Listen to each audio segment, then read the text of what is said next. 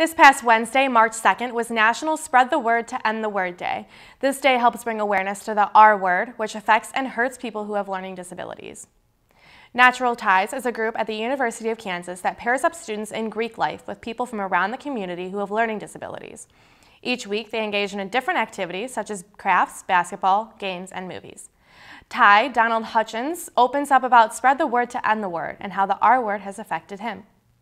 I don't like the R word at all, because when I got made fun in high school, someone called me the R word, and I didn't even say anything back to that person, and I really wanted to tell the teacher, but the teacher didn't do nothing.